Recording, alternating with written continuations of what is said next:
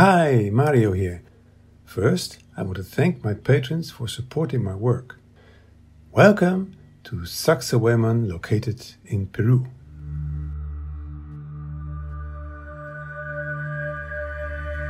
We have seen many suggestions and hypotheses as to how the fascinating stone blocks of Saqsaywaman were created. I think that in many of these ideas there is some truth. The stones are probably not cut but molded with an unknown technique.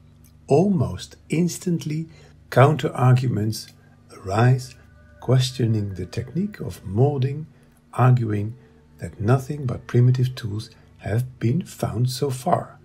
If the stones had been molten and then molded, a massive amount of energy and all sorts of installations would have been needed to get the work done.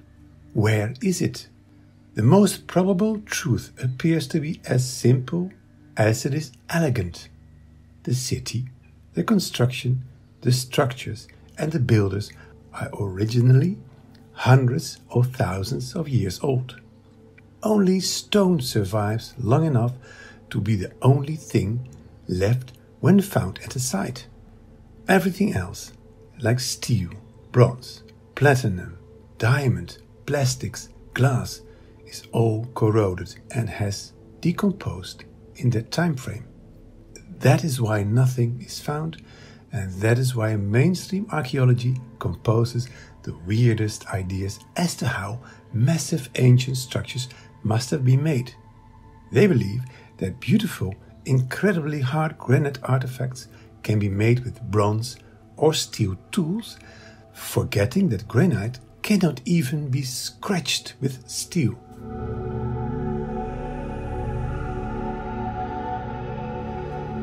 They like to call themselves scientists, but are not worthy to have the title when they suggest irrational ideas. Only diamond is hard enough to cut through granite. So we surmise that the ancients used diamond-studded equipment to cut through hard rock. Why aren't these tools found? Because the current dating of ancient structures is incorrect. They are much older than currently assumed, and all equipment is simply lost in an ocean of time. That is why.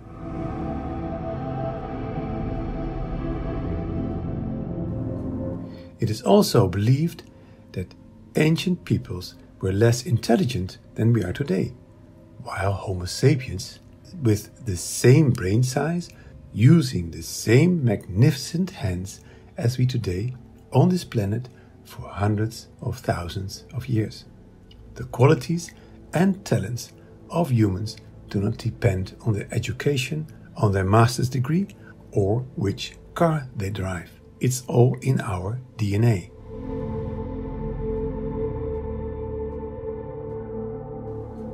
In the ancient past, there were brilliant minds as well.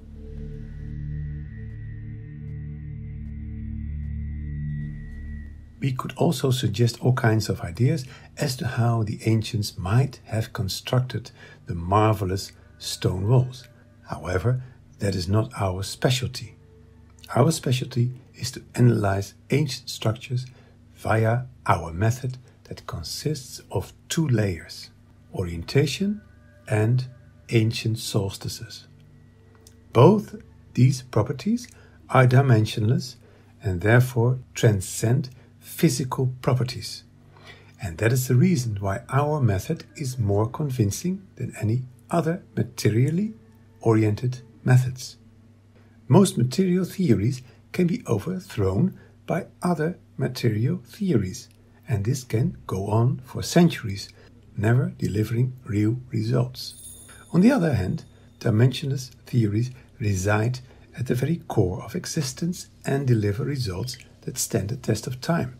They uncover time frames in which vast civilizations have thrived. This helps us understand why our ancient history is so confusing and so difficult to understand. It is mainly because dimensionless theories reveal the immensely long time frames when these civilizations have thrived.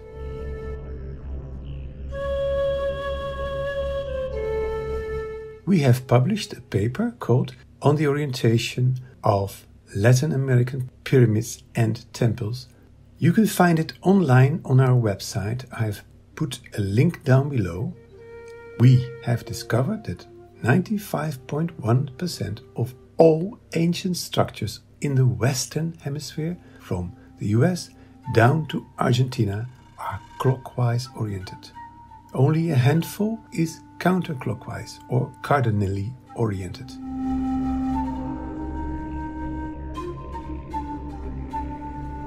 The probability that this pattern is the result of a coincidental process is 0%. The same reasoning applies to the core of Saqsaywaman. It is also clockwise oriented. It also contains some sort of a sundial, similar to the one we have seen at Chaco Canyon.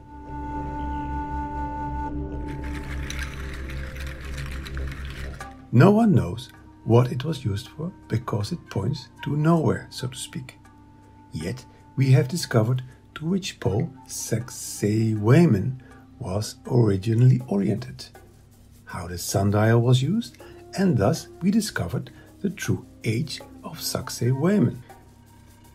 Because the configuration matches the ancient pole positions and the sundial in the center suddenly starts to work, we can accept the probability that we are correct in our conclusions and can claim with a very high probability the true age of the core of Saqsaywaman. The hoary age of Saqsaywaman explains why no tools were ever found, and also why unreasonable speculations keep popping up. Our video about Saqsaywaman has initially been produced only for patrons. You can go to my Patreon page to support our work and watch the full video. My channel is supported only by my patrons. Thank you for watching. Bye bye.